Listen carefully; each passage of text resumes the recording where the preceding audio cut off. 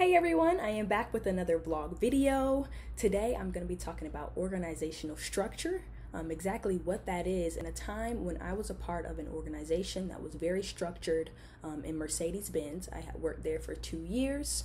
So to get started, organizational structure is a system that outlines how certain activities are directed in order to achieve the goals in an organization.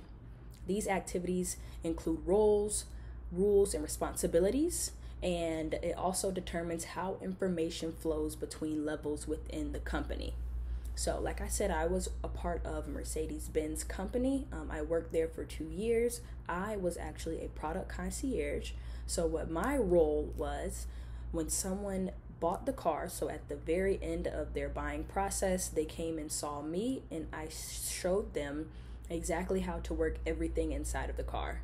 I paired their Bluetooth, their garage door, every nook and cranny, every button in that car I went over. When you think of a Mercedes-Benz, these are people who are retired who are purchasing these vehicles, so they're a lot older. Half of them didn't even know how to unlock their phone, if I want to be honest. But I had to have extreme patience with these people. But going back to the organizational structure, the buying process of a car was super simple. When they came in, of course, they met with the salesman. They bounced prices, and once they were ready to go, they went and seen the finance manager, which is where they bought and paid for the car, and then they came and saw me at the end. So there's a lot of people in between that have individual roles. You have the service department. So when their car needs service, they go to the service department to take care of their needs as far as fixing their vehicle. We have a detail department, so the cars go back to detail as they're doing their finance paperwork to get cleaned and be sparkling by the time it comes to me to go over the car. We have a parts department, so once you have your car, if you need any extra accessories, if you need a keychain, if you need a new tire, windshield, whatever, you went to parts for that sort of thing.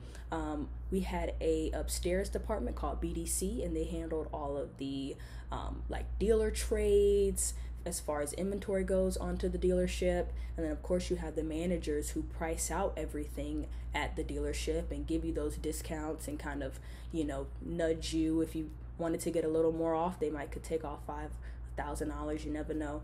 But this organization was super structured. Everyone had one role. No one did multiple things. We had an inventory manager who all he did was worry about inventory in the cars.